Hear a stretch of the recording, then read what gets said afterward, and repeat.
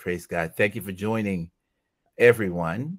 I pray that the Lord is blessing you all real good, even though it's cold outside. And you know, I don't dig the cold. I don't dig the cold. I don't like the cold. That can't be an excuse, though, right? Say again, Vicky. That can't be an excuse when you're online. I know. I'm in the warm house. Hey, Derek. And thank God for maybe we should say. Hold on. Y'all, I'm just ready to warn y'all. Forgive the way I look. Okay. Well, we can't see you. Oh. Now you can. I was just warning y'all, Derek. Hi, were you on the prayer call this morning? Are you the one that plays the piano and sings? The answer, he's on mute. Yeah, he's muted, but he is. That's the one? Okay, thank you. So, Derek, you are muted, sir. I'm like, ooh.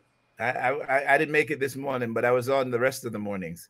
But I wasn't there. Yeah, Derek was, he sang and played the piano live, and it was good. Praise God. Praise God. Look at that. Amen. All right, Vicky, you could put your hand down now. Oh, sorry. That's okay. That's all right. All right. We're going to pray and get started. Thank you, Lord, for this opportunity, for my small group, for this opportunity to sit with your people and to share the word of God. This word of life, Lord God, is marrow to our bones. It is life to our spirits. It is all that we need and more. And we thank you for giving your word to us and for sharing with us and for being with us. The Bible did say that wherever the twos and the threes are gathered, touching anything concerning you, there you are in the midst to bless and to do good. And for that, we thank you. Thank you for all of our brethren that are joining us from near and from far. And we ask that your presence will hover in this room and bless each and every one of them. I pray that you'll bless their families, bless their businesses, bless their ministries. Hallelujah. Bless their health, Lord God. And we give you thanks for that which you've already done. And we say thank you in Jesus' name. Amen. Everybody say in Jesus' name. In Jesus' name. Hey, in Vicky, Jesus' name, amen. Hey, Vicky, I'm sorry. You know, in I'm Jesus' 60 name, years old. amen. Old people don't know. Old people don't know technology, but I just unmuted. Yeah, that was me playing this morning. How you doing? Brother Tim already answered me. He already said it was you. I'm sorry. Yeah, I just said, technology, but I'm learning, so it is what it is. Me and you both. You gotta take your time. I had a secretary that did everything, so but I'm learning now. I understand that. I understand that very, very, very well. Amen. Mm-hmm. All right. Bridget just joined on, Derek. Sister Bridget just joined on. I'm sorry. What you say? I'm sorry. I couldn't hear you. Sister Bridget just joined on. Yeah, I just talked to her. Well, yeah, we were on the phone. Hey, Bridget. All right. Yep. I'm sorry, Brother Don. This was from this morning. Okay. I'm sorry. Yep. All right. If you have your Bibles, turn to Ephesians chapter number 4. We're going to be reading a few verses beginning at verse 17 through to 25. I'm going to switch it up tonight and read from the Message translation.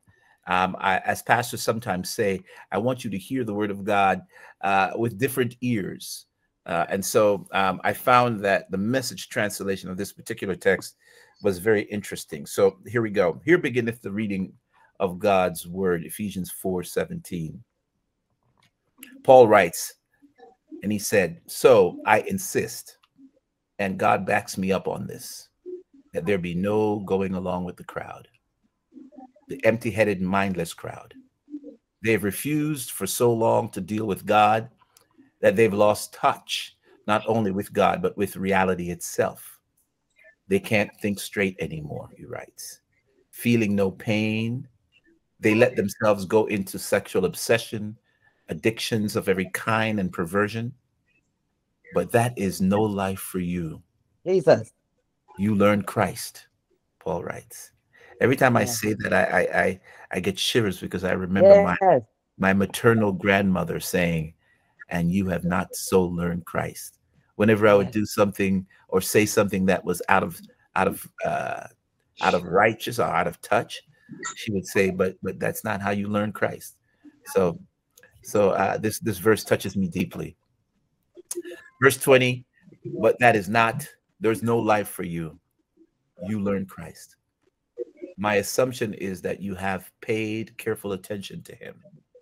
Be well instructed in the truth, precisely as we have it in Jesus.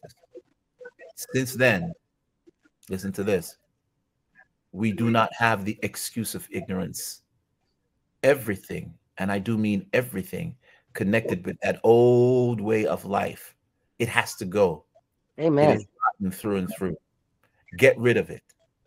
And then take on an entirely new way of life, a God-fashioned life, a life renewed from the inside and working itself into your conduct as God accurately reproduces his character in you.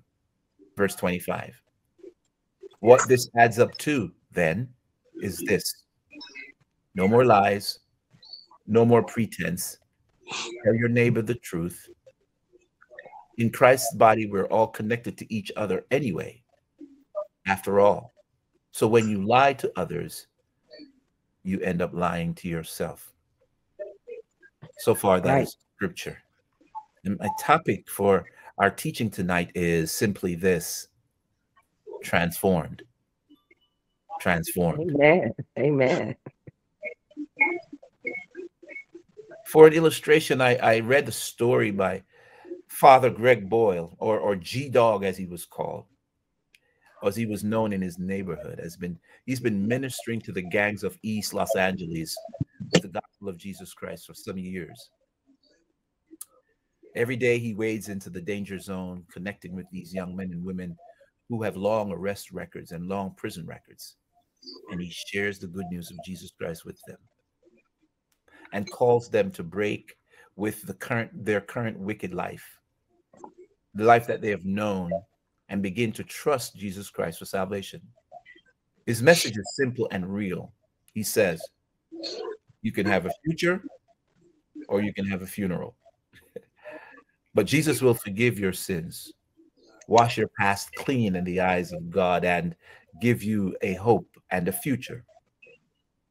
Now, to date, this ministry has seen thousands leave the pseudo gang family and have come to a real family of God by faith in Jesus Christ. And that's not because Father Boyle has watered down the gospel. No, in fact, his message is plain.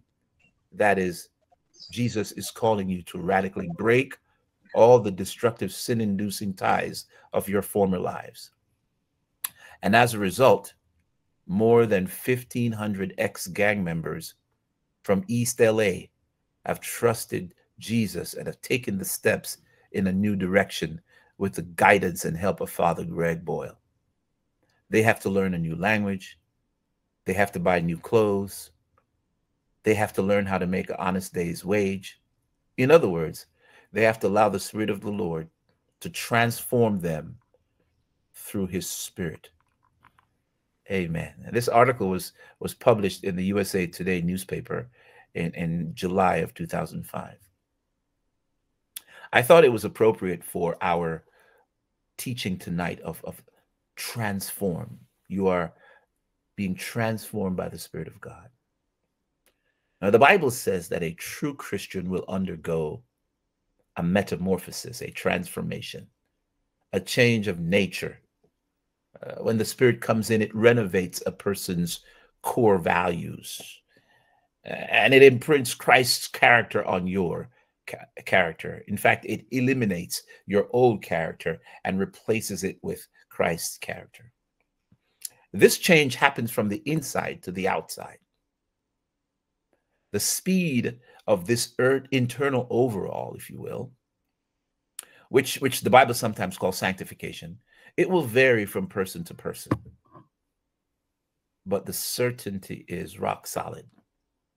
Spirit-wrought change is so fundamental, it is so self-evident to Christianity that it is expected, even commanded in the New Testament. What is more, change that radical on the inside will inevitably show itself in your behavior on the outside. That's why the Bible says, Paul says, if any man be in Christ, he is a new creature. Old things are passed away, and behold, all things have become new.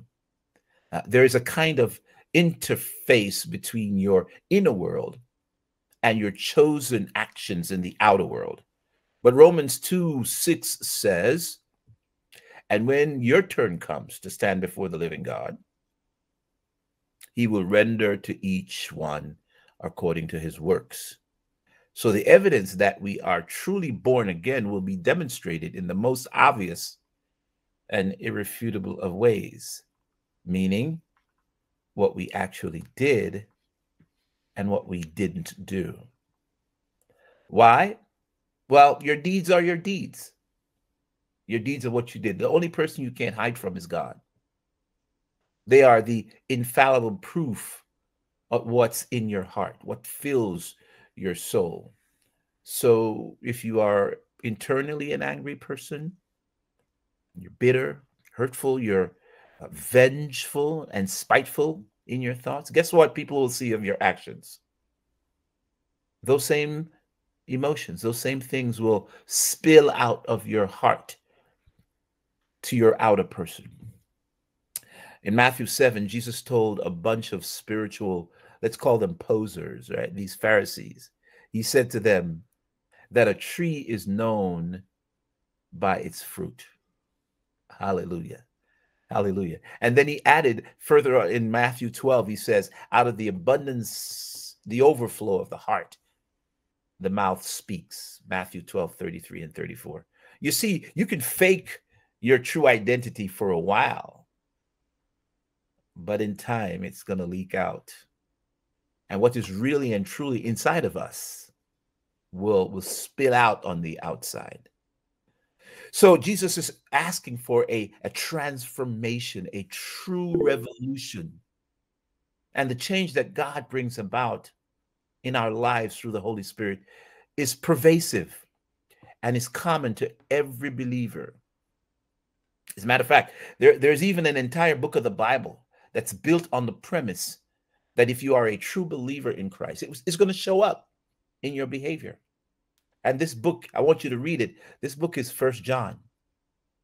1 John lists 11 proofs, 11 evidences that you have been born again, like the one found in 1 John 2 and 3. And I quote, by this we know that we have come to know him. How? If we keep his commandments. Whoever says, I know him, but does not keep his commandments is a liar, and the truth is not in him. You see, there's a new norm in the life of the believer. Now they simply feel that they need to obey God, whereas before it was obeying the devil. It was a choice of whether or not they should or they shouldn't. But once you've come into Christ, there's this compulsion to obey the word of the Lord. Here you go again in 1 John 2 and 5. He writes, quote, by this we may know that we are in him. Whoever says he abides in him ought to walk in that same way which he walked.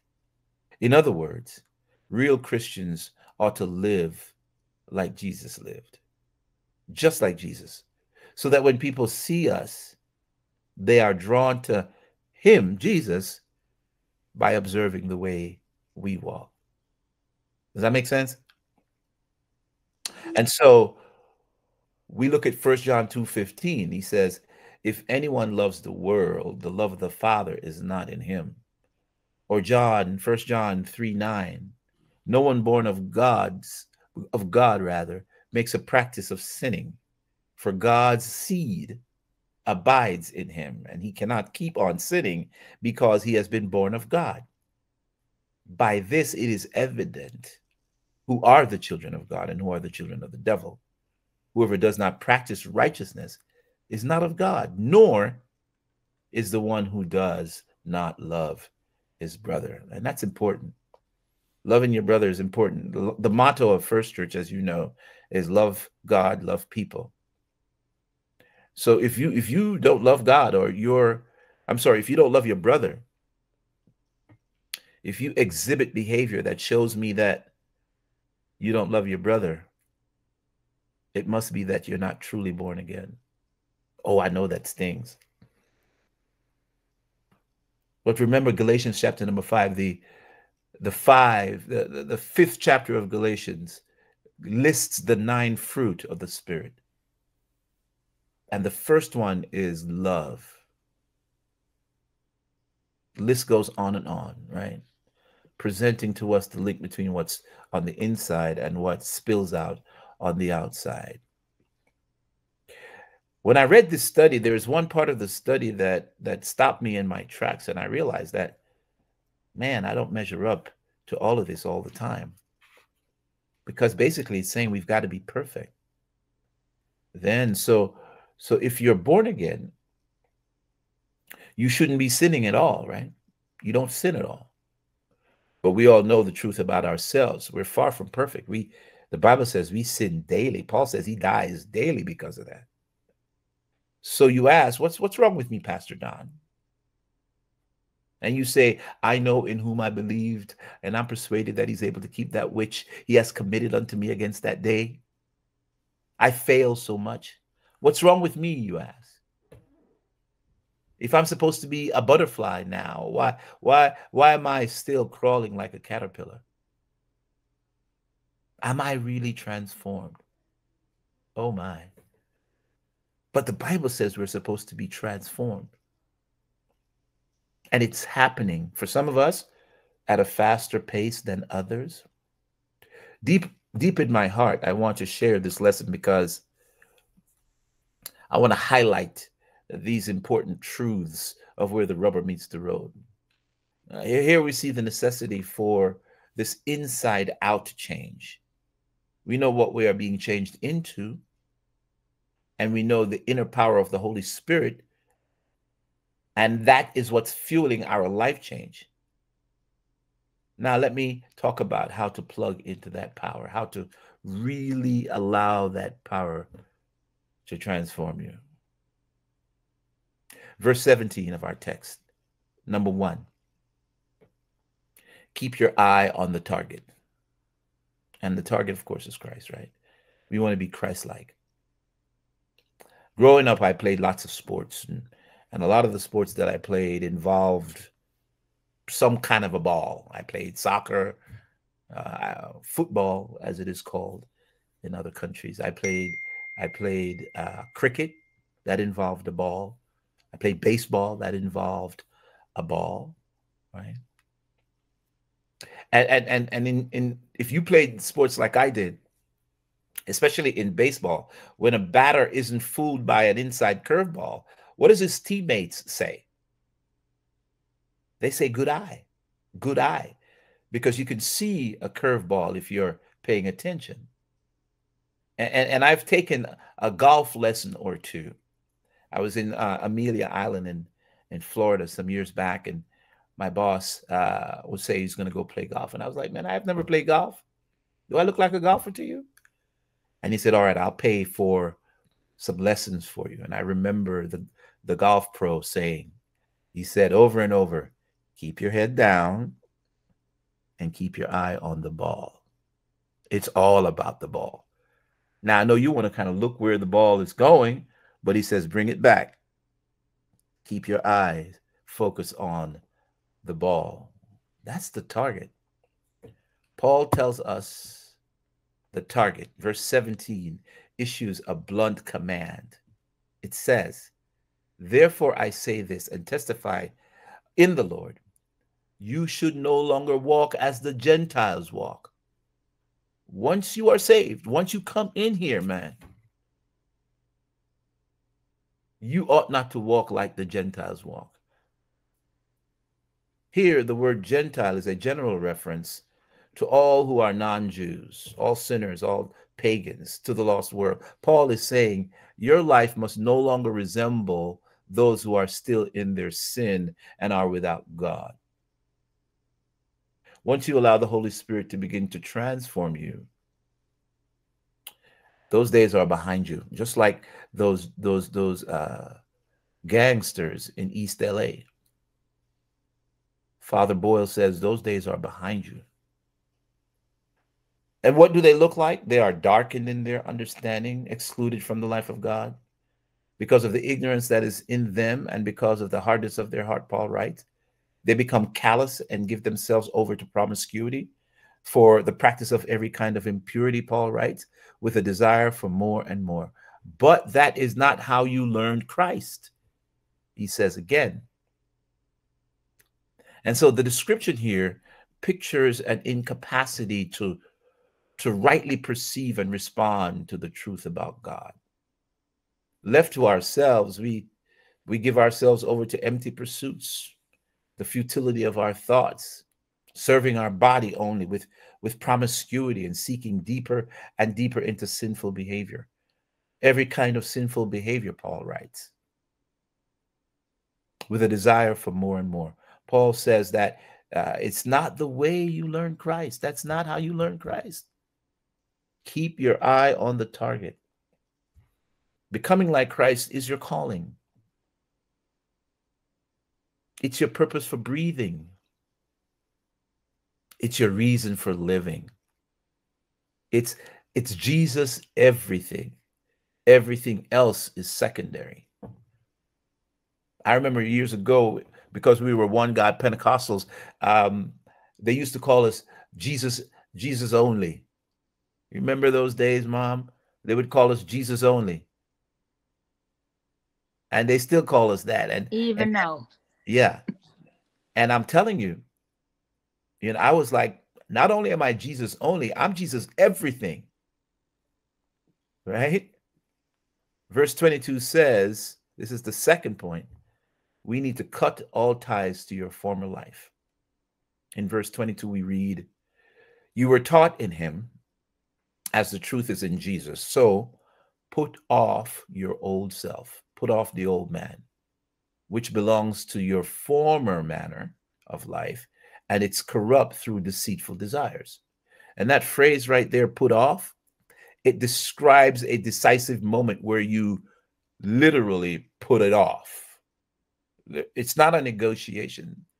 That is the end of the former you. This verb means to strip off, as you would strip off old and dirty clothing that is filthy. In this verse, what is removed and laid aside is your old self. The old you, the you were before Christ saved you. Paul says, get those old ways of meeting your needs out. Those old habits that march your Christless days off your back. Get it out of your life. Throw it away. Cut it at the root. Listen to me. Don't go to those websites anymore. Throw away those books and magazines that you used to pick up. And don't buy any more of them. And don't hang out with those people that keep you doing the things that you know are wrong. Those old ways are dead to you now. So get rid of every trace of them. Every trace of them. Every trace of them. One of the best known theologians and church father of history is Augustine. He lived 354 to 430 AD. He was saved out of an immoral and debauched lifestyle. And before his conversion, he had a mistress. Her name was Claudia. Shortly after Jesus found Augustine, or he found Jesus, Claudia saw Augustine on the street in the city, and she said, Augustine, Augustine. He paid no interest to her. He paid no attention to her. And she cried out again, even the more, Augustine, Augustine. She cried after her old lover. Augustine paid no attention, and she ran after him and cried out, Augustine, it's Claudia. He turned around and he said, but it's no longer the same old Augustine, he replied. And he continued on his way. That's what Ephesians 4:22 means. Glory to God. Amen. The old person is gone. So let me tell you a little bit more about what happened to those gangbangers in East LA. Father Greg Boyle told them that also their gang tattoos had to go. The gang tattoos, you see, linked them to a past life that no longer defined them. And it also could put them in serious danger while walking on the streets if somebody from another gang saw them. So Father Boyle created a free service using some of the local doctors from the local clinics and hospitals. And he employed them to remove those old tattoos, scrubbing the bodies of these gang members, to remove the last remaining marks of their rebel past. He said it was not an easy procedure. And many of these street tough former gang bangers said it felt like someone pouring hot grease over my skin. It was so painful. You see, it may cause you some pain to break with your old friends and your old habits that are ruining your faith. It may bug you to stop doing some of the things that used to provide maybe temporary pleasure. You want to plug into the real power? You want to plug into the Spirit for real and attain lasting life change? Here's where you start. Like Father Boyle said, no double life. Yes, Jesus. No more straddling the fence. No more, doing this today and that tomorrow. Make a decision now to cut the ties that links you to the ways that are not Christ's ways. Amen. Hallelujah. Number 3, in verse 23 of Ephesians 4, you read, and be renewed in the spirit of your minds. Amen. I love that. Notice that this verse is rendered in the present tense. It means it's ongoing. It's a progressive shift that is happening in the capacity of your mind now, so that you can spiritual discern the options and decisions with which you're going to be faced. Being renewed in the spirit of your mind means a new, never before way of walking, of thinking. It's beginning to take root in your heart. The spirit of your mind is something like the ability to sense or to discern the hidden sins and the hidden dirt, if you will, in an idea or a thought or an opportunity before it attaches itself to your life. And if you know what Romans 12:2 says, it's like that command. Do not be conformed to this world, but be transformed by the renewal of your mind. And by testing, you may discern what is the will of God, what is good and acceptable and perfect. This mind renewal, hallelujah, is a deep spiritual change in how the mind assesses and values things. It acts like an early warning system, if you will, of a kind of spiritual filter, stopping temptation that used to fly under the radar and get you. Somehow it's now stopped. That's the renewing of the mind. And so how does this fine-tuning of the mind to spiritual realities take place?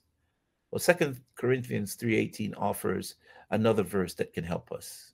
And it says this, and we all, watch this, with unveiled face, beholding the glory of the Lord, are being transformed into the same image from one degree of glory to another. Glory, glory. For this comes from the Lord, who is the Spirit. And if you've truly been saved, you know what I'm talking about. You Amen. feel this transformation from one degree to another. Like even after this week of consecration, you feel 1 degree closer to the Lord. Maybe 2 degrees closer to the Lord, because you are subduing your natural urges and you are replacing it with prayer and fasting. And that draws you closer to the Lord just a little bit. You're not trying to change God. You're changing yourself, because God never changed. You see, the prayer and the fasting is intended to have a positive change in us, 1 degree Amen. by 1 degree. Amen. The same goal as before, true Christians take on the image of Christ in their lives. So how Mm. can this happen? I want you to pay close attention to the wording of this text. It says, and we all beholding the glory of the Lord are being transformed. In other words, we become what we behold. That's why the Bible says, put no evil things before your eyes, right? So if I give my time to gazing intently at evil things, they may be on the TV, eventually you will adopt the ways and words of what you see. However, if you are looking deeply into the Word of God, your mind will be reprogrammed so that it will take on the mind of Christ. So where is this primary place where you can see the glory of God? As I just said, it's in the Word of God. What did David say in Psalms 119:11? Thy word have I hid in my heart. I've That I may stored up not your sin word in my heart against that I might not sin against you. So your mind will become sensitized to the things of God. Your mind becomes sensitive to the word of God. And when the word of God hits you, you can feel it. This guy by the name of Leroy Ems, he was telling a story how the word of God has been working in his life. He writes, as a new Christian, he was reading through Colossians 3. And it says, but now is the time to get rid of anger, rage, malicious behavior, slander, and dirty language. And Leroy said to himself, I tried to slide past it, but the Lord kept bringing me back to the words, get rid of anger. He says, I had a violent temper. And whenever it flared up, I would haul back and I would bash my fist into the nearest door or wall. And even though I often blooded my knuckles, and once he said, I completely smashed the beautiful ring that my wife had given me, but I couldn't seem to stop. Yet here was God's word in my ears. Get rid of anger. So he said that last day he made a covenant with God. I promised him that I was going to work on it. And so he said my first step was to memorize that verse of scripture. I prayed and asked the Lord to bring this verse to my mind, get rid of anger whenever I might be tempted to lose my temper. And I asked my wife to pray for me and reminded me of this verse if she ever saw me failing in my promise to the Lord in regards to my temper. So he says Colossians 3:8 became a part of my life, and it gradually removed that sin of temper from my lives. He wrote this in an article entitled The Lost Art of Disciple Making. He wrote it in May of 2006 in Preaching Today magazine. So when I marinate in my mind in God's will and truth, what I'm doing is I'm uploading God's eternal truth into my spirit. I'm inputting God's word into my mind. Ultimately, this changes your thinking and sensitizes your mind to detect even the smallest amount of sin in what you're facing. So like the pro told me, keep your eye on the ball. Keep your eye on the target. Cut ties with your pre-Christian past. And the scripture is telling us, be renewed in your mind. And so number 4, Paul writes in verse 24 of Ephesians chapter number 4, put on a new you. Put on a new self, new mind. This new you is created after the likeness of God, and only the Holy Spirit can do this in true righteousness and holiness. Remember what we read in verse 22. We are urged to shed off the old clothes of your former ways of life. Why? So that when the Lord clothes you again with his righteousness, it's brand new. And this new righteousness is created by God to fit you perfectly. but with a likeness of God in true righteousness and holiness. Paul writes to the church at Galatia in chapter number 2 and 20, it's no longer I who live. Come on, somebody. But Christ who lives in me. Glory to God. It's Christ's life that you should see when you see me. Now it's how I do my job. It's how I treat my spouse. It's how you live out your single life. It's how you parent your children. It's how you respond. It's what you think. Even how you feel, and we'll find its reference in your new relationship with Jesus. It's not I, Paul says. It's not I, it's Christ you're seeing. So this is who you are from now on. This is your new identity, your new nature in action. And so let me read once again from the Message translation. I like how it translates these verses. It says, quote, from now on, think of it this way. Sin speaks a dead language to you. That means nothing to you. But God speaks your mother tongue, and you hang on every word. For you are now dead to sin, but alive to God. That's what Jesus did. That means you must not give sin a vote in the way you conduct your lives. Don't give it the time of day, Paul writes. Don't even run little errands that are connected to that old way of life. Throw yourselves wholeheartedly and full-time into Christ. Remember, you have been raised from the dead. That's what the Holy Ghost did. You've been raised from the dead in God's ways of doing things. Sin can't tell you how to live anymore. After all, you're no longer living under that old tyranny any longer. You're living in the freedom of God. And I'll close with this.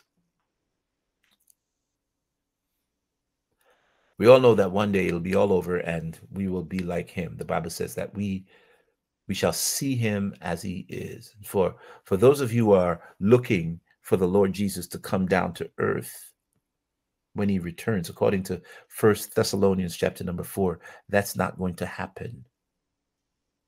The Bible says that if the spirit that raised him from the dead dwell in you, hallelujah, he that raised up Jesus Christ will also quicken your mortal bodies. Glory Give to life God. to your mortal bodies. Flesh and blood can't inherit the kingdom of God. And so if you have the Holy Spirit living in your heart, the Bible says, come on, it will indeed translate you, transform you to meet him in the air. To meet him in the air. Jesus. To meet him in the air. If any man have not the Spirit of Christ, he is none of his, Paul says. You don't belong to the Lord if you don't have the Holy Spirit. And the Holy Spirit will transform you little by little. It'll transform you. It'll transform you. I promise you. Let my mom told you how I was like before the Lord saved me. She's here with us. You know, she's here with us for the next few weeks. Ask her, how was Brother Don like? I was a different guy, man. A menace. I was a menace, right? It was a different Brother Don.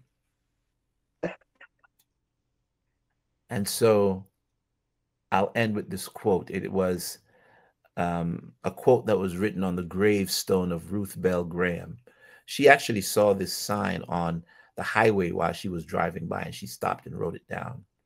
It read, "End of construction. Thank you for your patience. Meanwhile, this work in progress needs intentional, deliberate focus on the target that drives the passion to become like Christ." And I said, amen, because for her, that meant stripping away this world from her life, having her mind renewed by God's word, purposefully living out her new identity in Christ. And with that, I'm going to end. That's all I've got for you tonight. Amen, everybody.